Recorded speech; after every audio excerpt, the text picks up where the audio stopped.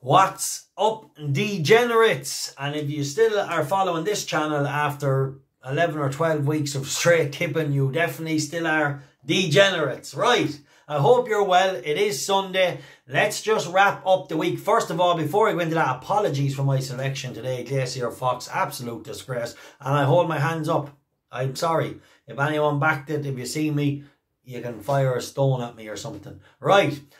Let's just touch on what a great week it was here at the channel. Lots of winners, really good. Mickey D and Joe Value crushing it on the preview of the Eclipse. So really happy to, with everything on that. So really hope you got enjoyment out of it. As I said, we do these previews to hopefully bring you just extra entertainment and try and steer you in the directions of certain horses, or maybe answer questions of horses you might have, things like that. That's what we kind of use them for. I hope you enjoyed it. I certainly do enjoy them, and we like to get guests on too as well. And I think moving forward as well, I will have a guest on most occasions. Sometimes it just doesn't suit, and if it's not feasible, but I like to have someone kind of relevant to what we're talking about. Right, but for now, let's touch on, before I go into tomorrow, let me just touch on my Patreon, the first week. To be honest, and you all know I'm very honest at the channel, I say it as is, not a great week on the Patreon, and but things could have went our way. We still had a 3 points each way, 15-2 winner, and a 9 extra lab last Saturday as well, tipped up. I suppose unlucky with Mio Mento not getting a clear run, just really unlucky late in the day. Nothing you can do there, just victim to circumstance. If she wins the 16s, we have a massive profit. And then another 16 to 1 shot finishing second we had each way. But then there was a Rule 4 in that one. So a couple of horses placed, and then a couple of my other selections disappointing, and you all know I'm honest because I'm confident of crushing them over the next few weeks. It will be a quiet week on Patreon just because there's nothing really running.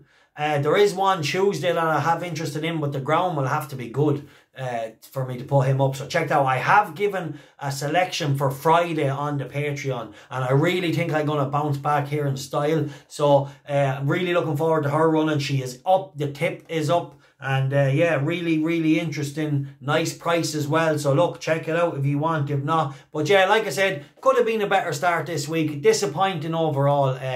Unfortunate. I think I get one big selection, a 10 to 1 shot, and very unfortunate. The jockey just never put it in the race. We had it each way, a massive each way bet, and finishes fourth. Just comes out of stall, sits, never puts it in the race, comes widest of all.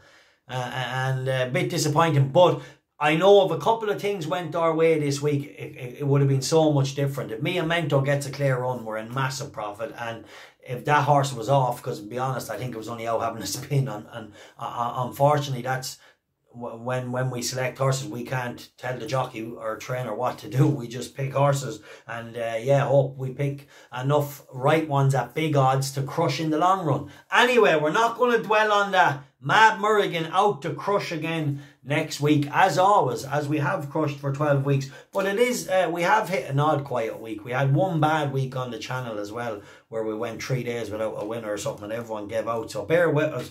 We'll pull it back for you. Right, the 4:25 tomorrow in air. Saluti. Should have won the last day. Got no luck in running late in the day. Ben Robinson out for a vengeance, or to put the wrong right. I think he just got unlucky late. He just was playing him late in Newcastle, and sometimes then it's hard to get a run.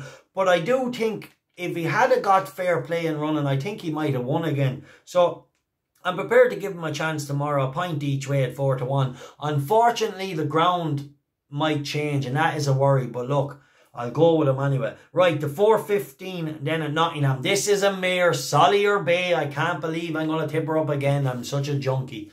But anyway, I said I'd give her one more chance if they did one thing, and that was if they stepped her up in trip, I'd give her one more go. So they're stepping her up in trip, up to 1.25 miles.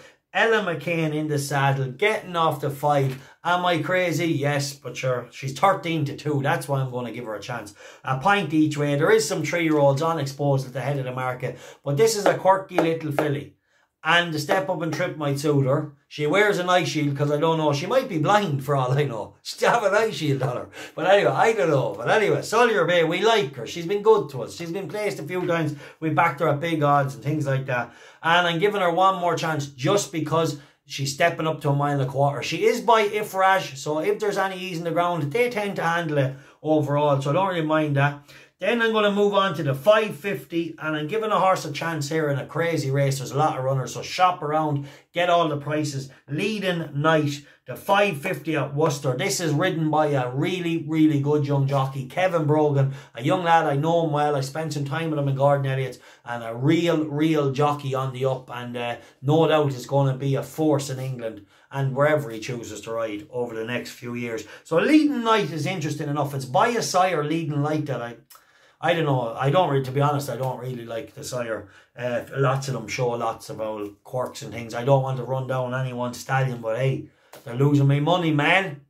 Right, Leading Night. Kevin Brogan, this has started favourite the last day, so I'm definitely going to chance it at 9-1. I'm not the guy that goes in on his favourite. Like if a horse is favourite at 13-8, you definitely, it's a good idea to back it the next day at 9-1, even if it wins or not, because in the long run, you'll be doing the right thing.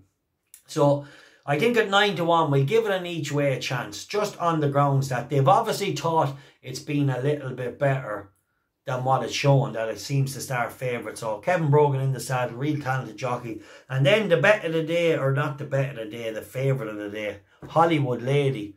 Point win, she's short enough. I get the best price, I'll put it in the description. But I think she bumped into one. Rob Hornby rides this. What a jockey this fella is. Watch this fella riding.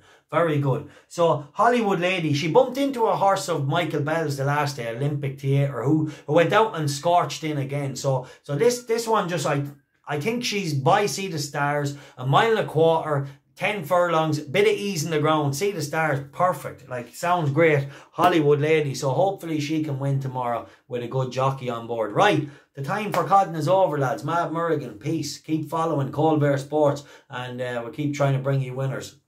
Thanks.